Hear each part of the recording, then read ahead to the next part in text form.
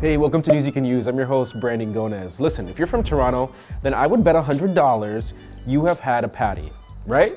And if you haven't, then you need to go find your life and go try one, okay? Because especially today is Jamaican Patty Day in Canada's largest city. Now, before I share any more details, I do need you to do a few things, like subscribing to this channel, tapping that notification bell, and make sure to follow us on all of our social media. The details are in the description below. So we all know Jamaican patties come from Jamaica, but did you know there are a few major players in the country that produce the delicious treat, including Tastee? We're actually going to be speaking with an executive from the company to get the lowdown, or the high down, on the patty that has taken the world by storm. Let's bring her in. Carol Hill, head of retail and operations at Tastee Patties, joining us all the way from Jamaica. How are ya? I'm fine, thank you. I'm so excited that we're talking today because I know it's a very special day. It's Jamaican Patty Day here in Toronto, and you know there is a large contingent of Jamaicans in this city, and you guys make some of the best patties in the world. We are the tastiest. As you know, I'm Jamaican as well, and when I would visit the island, especially when I was younger, we would always have Tastee Patties. But I always wanted to know, what is the history behind Tastee? Tastee began in 1966, and it was born of a dream of actually an immigrant. Mr. Vincent Chan came from Hong Kong. He came to Jamaica. He worked in Hannatown Bakery, and he realized that he had a knack for baking stuff. He then, when he got married in 1966, he and his wife decided that they would start their own business. And they started on the side, not the main product, to make this flaky pastry with meat inside. It was his vision to give the poor man something nutritious to eat. He noticed that his line got longer and longer. So he said, oh, I'm onto something. And he would bake and he would test it on his customers. And they said, everything that he baked, whether how he tweaked it or not, they said it was tasty. That is how he came up with the name Tastee.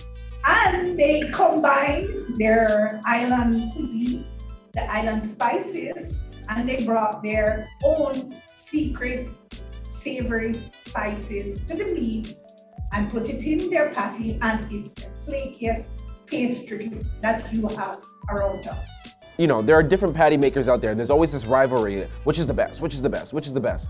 What makes Tastee so special in your opinion? Nobody has the crusty, flaky crust that we have, because that's the skill of our baker. Hot, savory meat and crust in the tastiest crust you can find. That's amazing. So how big is Tastee now? Like, how big is Tastee Patties now? We have coverage of 47 locations, but that is not only our stores. We have 18 locations that we centrally run.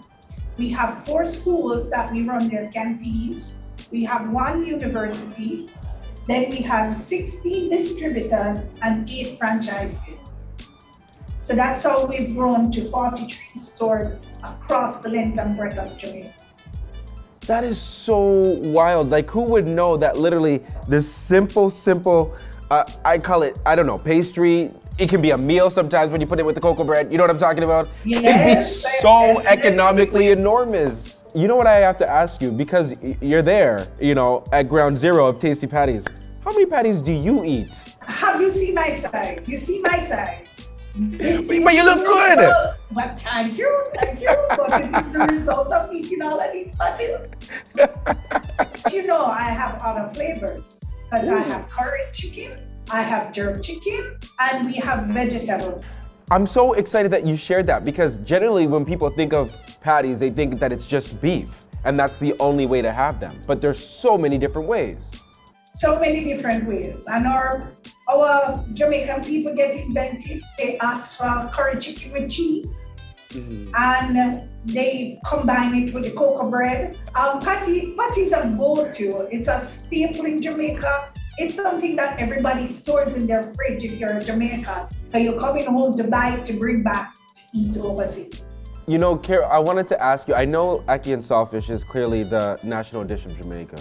Yes. But do you think the Prime Minister and maybe the government there would potentially ever change it to patties? I don't think they'll go there. But we definitely, if you ask a Jamaican what to carry back or what you want to eat, it's Tastee Patties.